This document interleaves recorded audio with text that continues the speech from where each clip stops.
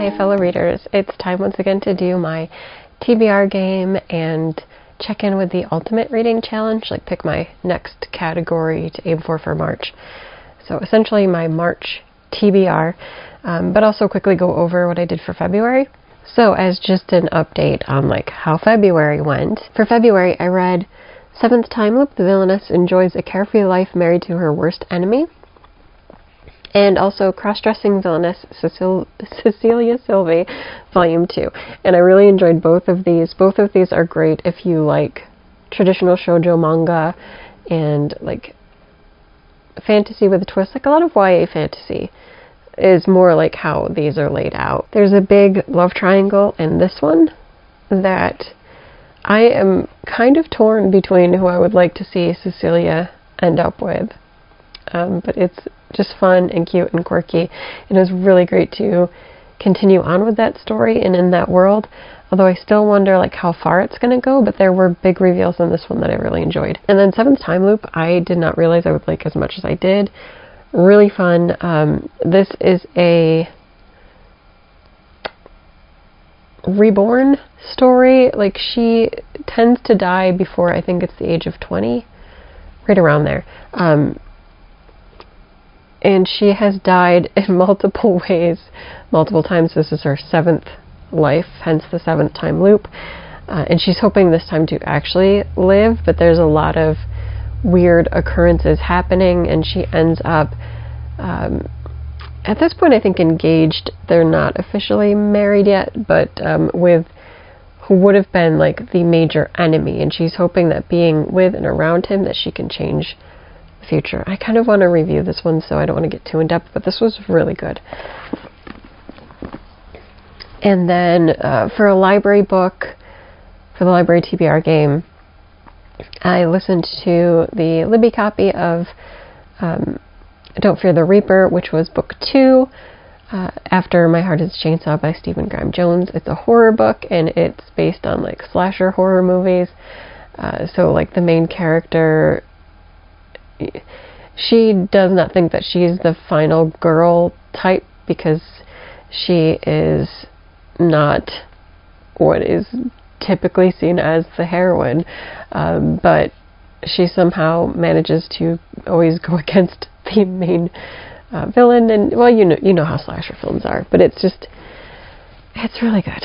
So there's a crazy serial killer who tries to kill all the people, and she's always like fends them off. Anyway, I love that series. I love horror. It's really good. There should be a 3rd book coming out, hopefully as soon as possible, but probably not for another year or 2. So that was my TBR game choices.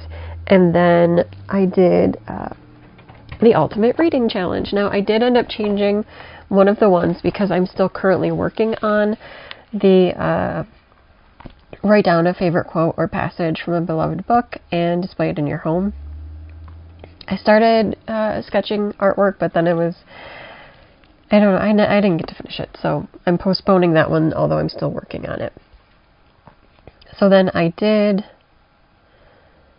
do the blind date with a book, and I went to one of my favorite areas. Like, technically, I could read what genre it was, but I picked out a romance for blind date with a book, and it ended up being The Love Con, which I thought was okay. It wasn't quite as good as I would have hoped it would be, but it was still a cute romance, and it did deal with a lot of issues. The protagonist in it is a black cosplayer who also wants to be like a costume designer. Like, she wants to design the costuming professionally and maybe do wardrobe for a film. And so she goes on to a reality show, and then I don't remember why, like I think you had to choose a partner or something. So she gives her roommate / best friend's name, but implying that they're in a relationship, and so it's a fake dating as well as that, but it does talk about a lot of the issues that she, as a larger black woman, has to deal with in the cosplay realm. A lot of the prejudice that people give her, and there's a judge that's really like horrible.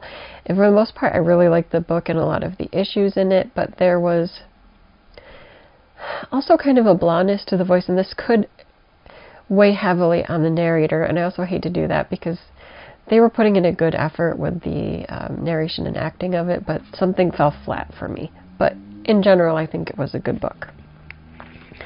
Read a book that's been sitting on your shelf unread for more than a year. So I did do that. I did read The Ancient Magus Bride, and I actually got caught up in it. I bought I think I was missing a volume to get completely caught up, so I read that as well. And now I'm all caught up on Ancient Magus Bride, and I am still trying to determine whether or not I want to keep that series. I did like some of these volumes, though, so I feel like it's turning around. But I don't know. We'll see. We'll see how I feel.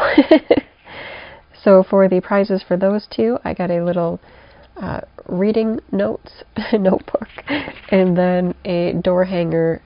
I'm reading right now, which I would just leave on my door all the time.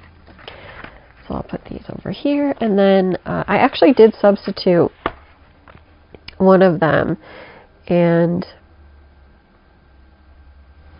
I'm trying to remember which one I chose to do. Oh, there's one, I just have to find it. Read a book based on the cover. There it is. Read a book you selected based purely on its cover design. And there's a new book called Really Good, actually, that has, I borrowed it from the library, so that's why I just have to tell you, because I've already returned it. But it has like I'll try to like post an image of the cover, but it just has a girl like crying on the front.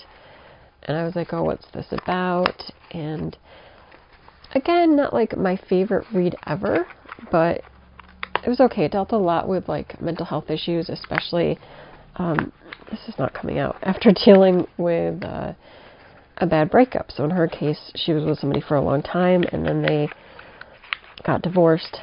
I'm just going to tear this out because it's stuck. They got divorced, and so a lot of it is her recovery from that, and learning to love and accept herself. And it was good. It was okay.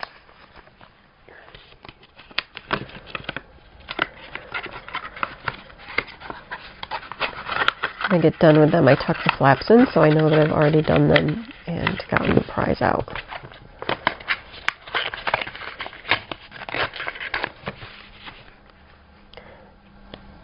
So I'm pretty sure that what got stuck in there is a little, it's a magnetic bookmark, and it's really cute. It's just a stack of books. So I do like that one. I'll put it with my other magnetic bookmarks. I have a lot of bookmarks, and I really don't need more, but I also like really love them. So for March, my choices are, I'll get this out of the way before I do my TBR game. My choices of categories are to attend an author event in person or virtually. I'm planning to attend a virtual, it's kind of like author talk, but there's 4 authors present their upcoming releases. And then, what else am I doing? Oh, book club. I'm going to participate in book club, which I could already pull this, but I'll just have it counted for March, because I've attended multiple book clubs already this year, but I'll have that be my goal for March.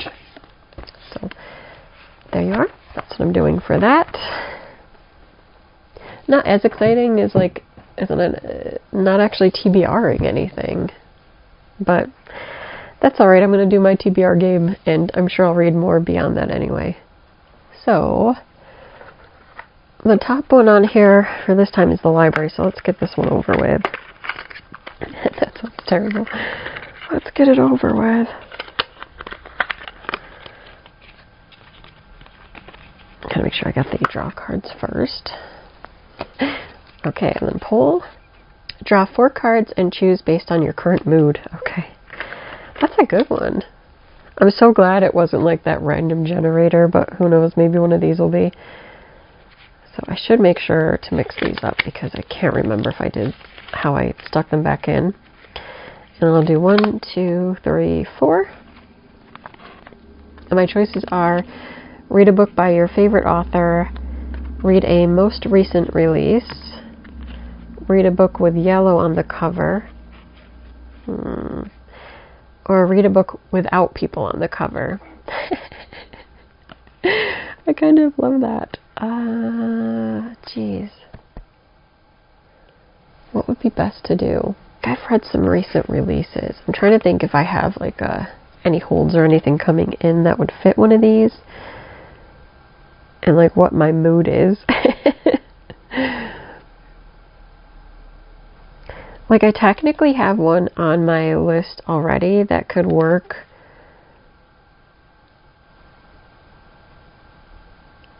Both for yellow and for no people. At least I don't think there's a person on it. Maybe I should check in. Yeah, I think I'm just going to do this one because I've already borrowed it from the library and I haven't gotten to it yet. And there's no people on it. But it's The Honeys by Ryan Lasala. And I'm really looking forward to getting to this book, so I think I'll do that one for my library picks. I am more than likely going to have other books read as well, but I'm excited for The Honeys because I was viewing stuff on it and it sounds good. If I change my mind, I will let you know. Okay. And now we're going to do my light novel choice. I recently cleaned out my... Not really cleaned out. I organized my TBR cart, so it's much cleaner now, and I'm not as worried about stuff just falling and losing stuff. I was good. I'm hoping not to get that number generator. I always mix them up and then it's like always pick the one, blah, blah, blah. Alright, draw 5 cards, look at them, put them face down, shuffle, and pick one without looking. Okay, I can do that. So again, this is only my first one. I always do 2. So let's do 1, 2, 3, 4, 5. Oh, and I can look at them first. Okay, read a book you think will be a 5-star prediction. Read a book with 3+ words in the title. Read a book that matches your favorite bookmark. Read a book with your favorite cover. Randomly generate a number and then read that book on your shelf. Why? Why is this one like drawn to me? Okay, anyway, we'll shuffle them and I'm really going to hope that I don't get that number generator one. Not like it's been bad, but I just feel like I get that every month.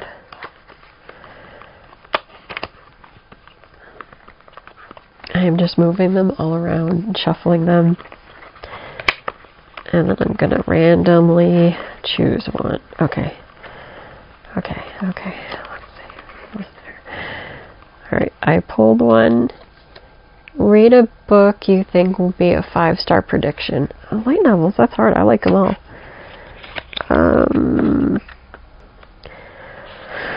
Oh, I'm tempted because I know one I would definitely give 5 stars to, but I want to choose something else. And now I'm torn between 2 other ones. But I kind of want to go with this one because I was so drawn to the cover. And I'm really hoping that I like it as much as the cover. And it's The Silent Witch.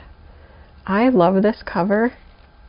And it's just based on it. And I'm going to say I would predict that I would give this 5 stars. And this is The Shyest Witch You'll Ever Meet. Monica Everett, the Silent Witch, is the only mage in the world who can use enchanted magecraft, a true hero who single-handedly defeated a legendary black dragon. However, this young genius is actually super-duper shy. That's right, she learned to cast spells silently just to avoid speaking in public. And despite her power, she has 0 confidence. Now Monica has been tasked with secretly guarding the second prince. Can she keep it together as she faces both the evil forces targeting the prince and the terrors of social interaction? I'm just saying that this will likely be 5 stars for me because I love everything about that. So there's my first one, The Silent Witch Volume 1. And now I'm going to keep these 5 cards separate so that I don't draw them again.